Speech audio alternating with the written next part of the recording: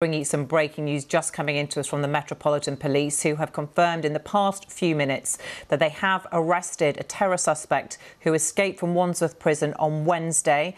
All the details we have from the Metropolitan Police are that he has been arrested just after 11 o'clock this morning. They did release a statement earlier on this morning saying that they believed he was in the West London Chiswick area.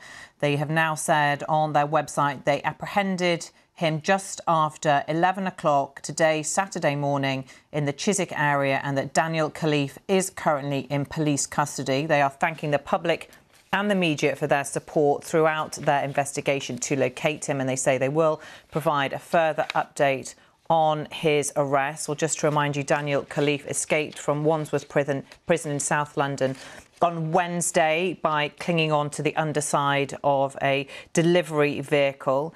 And initially, police said they had no idea where he was and that they thought he may possibly have left the country, but they did continue focusing their efforts on searching the West and South London areas. And then earlier on today, the Met Police confirmed that they were focusing their efforts in and around the Chiswick area. This was after intelligence-led activity and some confirmed sightings in that area overnight, including, they said, calls from members of the public.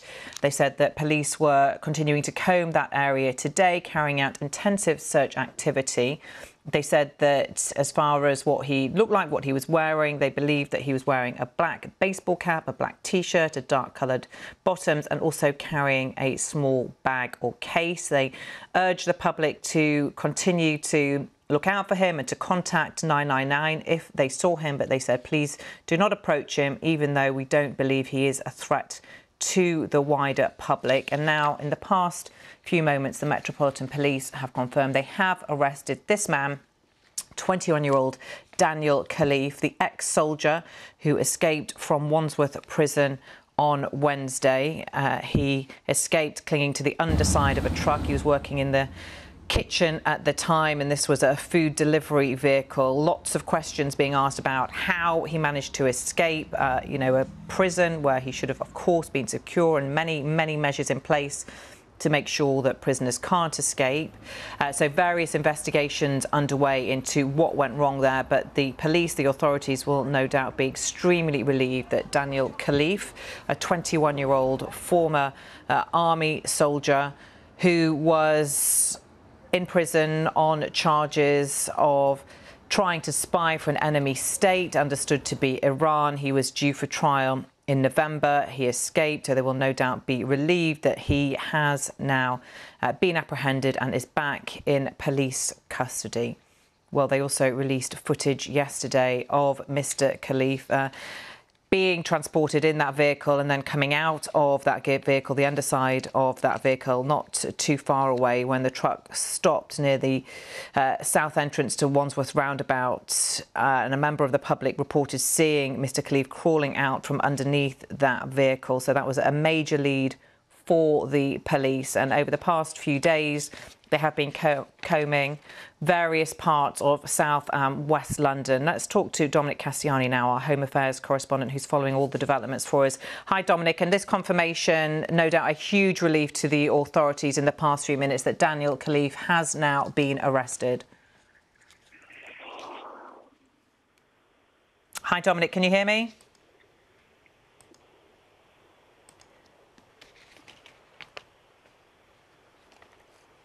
Daniel, can you hear me? Sorry, Dominic, can you hear me?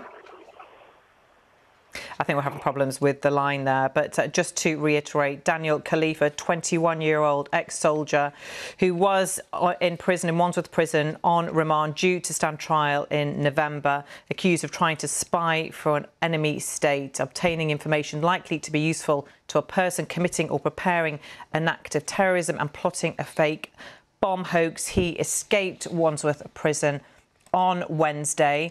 He was working in the kitchen at the prison and he managed to cling on to the underside of a delivery vehicle as it left the prison. We have now established communications with Dominic, who can bring us up to date. Hi, Dominic. Our Home Affairs correspondent, Dominic Cassiani. Just confirmation in the past few minutes that the police have arrested this man, Daniel Khalife, after a 4-day manhunt. Absolutely. And to be honest, I think the champagne corks are metaphorically popping at Scotland Yard, because despite the fact that this guy has been on the run for, since the middle of the week, after this absolutely extraordinarily daring and quite sophisticated breakout from prison, a very rare thing to happen, they have managed to track him down very, very rapidly once it became clear that there were sightings, and they were able to use all of their assets, technology, and people on the ground to basically tighten the net over a series of hours, culminating into a very rapid movement of events this morning in Chiswick in southwest London. I mean, just to bring you up to speed, I've been speaking to a contact at Scotland Yard. The details are becoming aren't quite clear at the moment exactly what happened on the ground, but there were sightings of Daniel Khalife in the Chiswick area, and effectively they were able to flood the area, obviously with officers, and trying to effectively get as much information as possible. And of course, once you've got a sighting, you've then got an opportunity to pick out CCTV and live footage coming out of the traffic cameras across the capital. And I suspect a combination of these factors rapidly effectively focused their resources on a tighter and tighter area. We were aware of police activity in the area of Chiswick House and Gardens, which is a National Trust site. We don't know for sure whether that's where the arrest took place, but we now know he's in custody. I'm told, in relation to custody, he's currently with the police, so he hasn't been taken back to Wandsworth Prison or, to be frank, a more secure establishment, Category A establishment, such as Belmarsh in southeast London. What's going to happen next isn't quite clear. I suspect he will be taken into interview to try and clarify the circumstances of his arrest, because a key element for the counter-terrorism officers in this case now are not just that they've got the man they were looking for, but whether or not he actually had any help from anybody else, because obviously there is the wider question there about whether or not there's somebody out there who assisted in this breakout that they need to now track down and bring into custody as well. Dominic, this is a huge story because, as you say, prison breakouts are extremely rare in this country, and especially for somebody who's, on such serious charges. Just remind us who 21-year-old Daniel Khalife is, why he was in prison, and why this escape was so significant. Yeah, well, Daniel Khalife was effectively a remand prisoner at HMP Wandsworth. That means he'd been accused of crimes, and he was awaiting trial. That was due to take place in November. He'd already told the court that he was going to plead not guilty to the 3 charges he faced. Now, the first 2 of those charges are Terrorism Act charges. Well, effectively, one of them relates to effectively acquiring information about members of the armed services, which could be useful in preparing an act of terrorism. I know that sounds very, very serious, but in the whole scheme of terrorism legislation, it is a relatively minor offence to acquire information where it's not quite clear what the necessary alleged purpose of that would be. He pleaded not guilty to that, saying he hadn't committed any such offence. There was a second allegation that he had basically placed a hoax bomb in parts of the barracks where he was based, MOD Stafford. Again, he pleaded not guilty to that, denied that charge. After those charges were laid against him, this was in January of this year, he was subsequently charged under the Official Secrets Act of gathering information which could be useful to an enemy. And that's a much, much more serious charge under the Official Secrets Act, can lead up to, I think it's 14 years in prison. That was formally made against him in July. He's pleaded not guilty to that. Now, very little information about that is in the public domain, not least because these are what are called live proceedings. It's a live criminal case, and obviously Daniel Khalife is entitled to a fair trial and an opportunity to put his case before a jury. But we do understand that that allegation relates to Iran, although we're not quite sure about the circumstances. If this ultimately comes to trial, now he's back in custody, I'm sure the circumstances will be made clear during that prosecution when it takes place. But, of course, now he's in custody, there is the obvious question about whether or not he will be charged in relation to the breakout as well. That's something that officers are now going to have to consider over the coming days, along with the Crown Prosecution Service. I know it may sound an obvious thing to state, but they're still going to go through the process of assessing the evidence, drawing up the papers before any such charge like that can be formally made against him. But really significant victory this for counter-terrorism at Scotland Yard.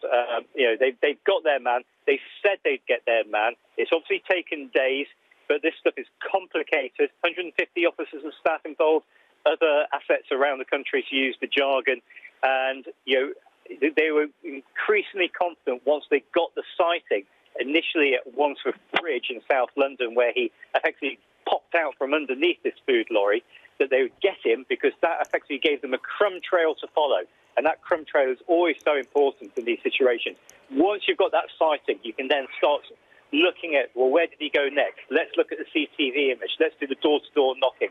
If the man is using some kind of payment card, let's look at financial transactions in the area. Those kind of things. And you build up that picture very, very rapidly. And, the one thing you can say about these kind of operations is they've got a lot of experience at Scotland Yard in trying to track down people very, very rapidly. And even if it takes days, they generally speaking, they tend to get there in the end.